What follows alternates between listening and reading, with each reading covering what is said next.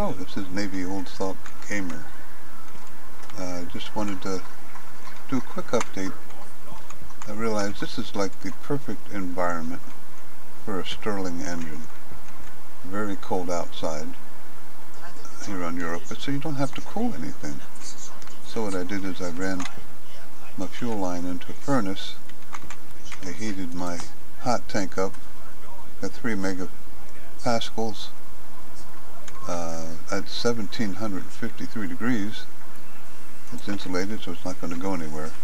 So what I did is I just looped the output into the tank, into the hot side of the Stirling engine, and put the cold side back into the tank. And then I'm going to automate this so once the tank gets to a certain temperature, maybe 1000, the hotter the better, I'll have this heat the tank back up. This is set to 8.5 megapascals, so once this gets too pressurized, because this can only take, the Stirling engine can only take, I saw it here somewhere,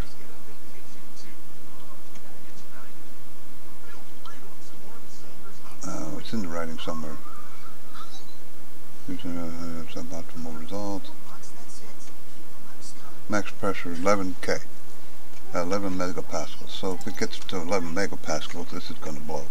So I have this set to 8.5, and I have it blowing out the top in case there's any volatiles in there, because you release volatiles into 100% oxygen, and you might get a nice flare out of there, but it's not going to hurt anything. So let's go ahead and fire this up. I don't know what the power output of this can be. I don't have it hooked to anything right now, so required is going to be I think 100, because that's what this requires. Potential is what we're looking for. So we don't have this hooked up. I tested it. It did run really well. It takes a couple seconds to spin up, so it runs fast. Everything's running really nice. It looks like I can get about 4.5 kilowatts out of it. That's not bad, considering right now it's running free. Pressure's changing a little bit. Temperature's going to go down real slow. Yeah, not much though. So if I automate this, I got enough gas to supply an army over there, so this might be worth it. 4.46. Now I don't know what makes this go up or down. Maybe the temperature of the tank with it dropping a little bit. I'm not sure. But I just thought this was an interesting experiment here. It's really cruising. It's going down slightly. I don't know why. Maybe let's check the tank in here. There is a tank you have to put in here. You gotta watch the pressure of this. So we're good. 4 megapascals. That's not too bad. I don't know how that affects anything. So I didn't lose much there at all. So if I automate this, like I said, what I'll do, I just have this come on when this reaches maybe a temperature of 1000. Start heating things back up. I can probably, I can't do that because that'll pollute my, I don't want to link my input and out to put together, unless I put a one-way valve here. I could do that, because I don't want any of the exhaust to get back into my rocket line. That would not be good. But I might just leave it like this, see what happens. 4 kilopascals, or I'm sorry, 4 watts, kilowatts. I guess that takes a while for it to get going. 4.4-ish. That seems to be going down slowly. The only reason I can think that is happening is because the temperature in here is going down a little bit. So you could actually put some of these in series too and have them run off the same tank. I wonder. Like I said, I can go up quite a bit more in pressure. So let's, and I'm wasting the electricity right now. because I don't have it hooked up. Let's raise the input to 2, the output to 5. Oh, that's too much. Boom. Am I raising the temperature in here or am I lowering it? Staying stable. Down a little bit. Yeah, it looks like as the temperature goes down, that goes down a little bit. So there's 1.7. I gotta watch the pressure in here though, huh? 7.8, 1.9. Well, that gets quite hot.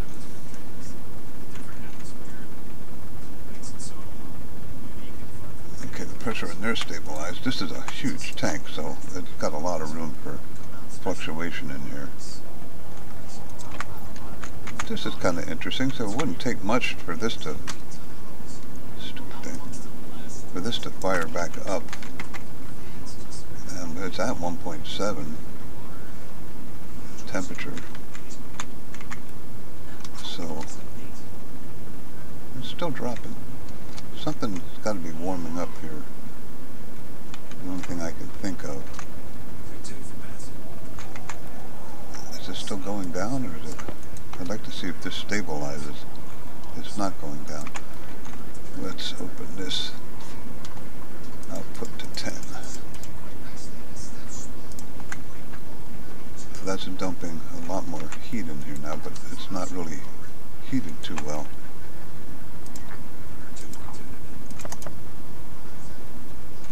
Let's go up to 3 again.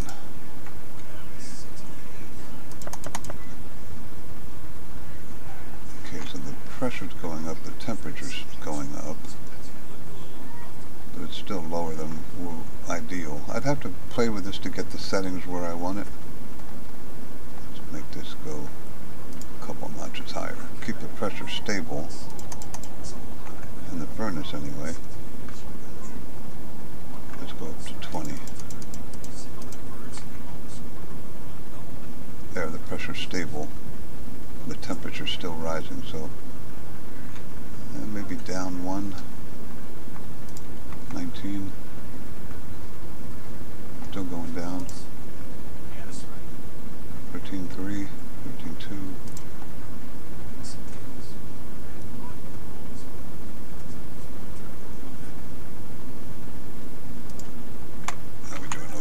Like I said, this is a huge tank, so it's going to take a lot. It doesn't matter what's in this tank, it just has to be hot. And the temperature is going up now, I think I saw. Yep, a little bit. 12.7, 1.8, and now the pressure's going up. So I would have to balance that a little bit. Have it automatically adjust that, keep the pressure where I want it. It has gone back up, so it is the temperature that affects it. But I don't know if that's an efficient way of making electricity or not. And it's just pressure's going up again. So I would have to have this automate between certain settings to keep things where I want them to be.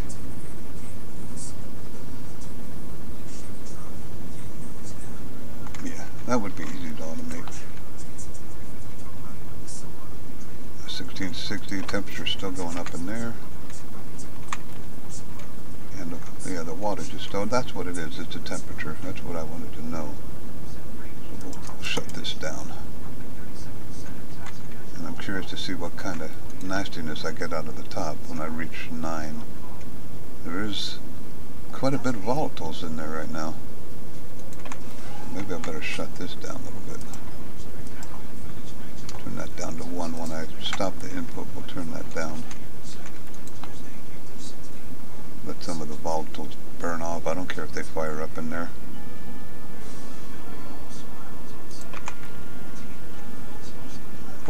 So it looks like, you know, about 4.5 is a good temperature. But I thought that would be interesting. Next video I'll have this wired up into my input, have it all automated. Into my power input, have it all automated.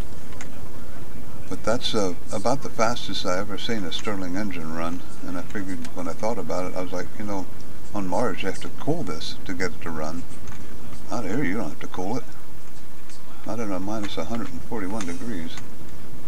So this works really well. Okay, so that was a quick video on the Stirling engine. Tell me what you think. I don't know if this is the best application of it.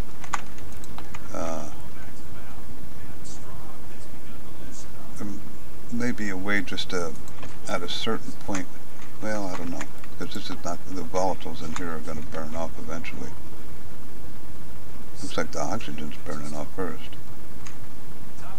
That's kind of scary because there's a lot of volatiles in there, so if this gets overpressurized, I am going to have a nice little fireball off the top here.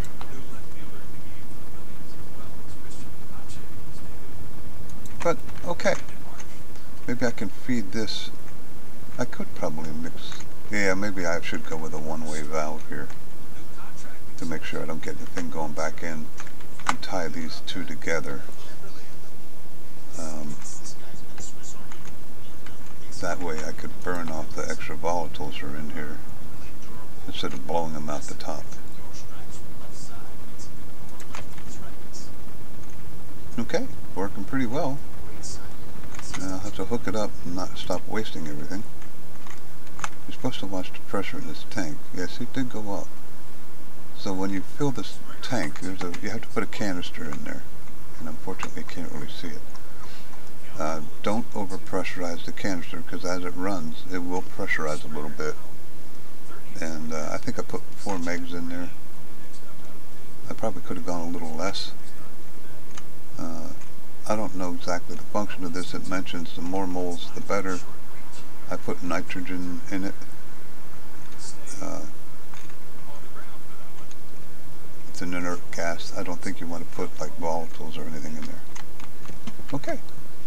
This is Navy Old Salt Gamer on Europa. This is episode 10.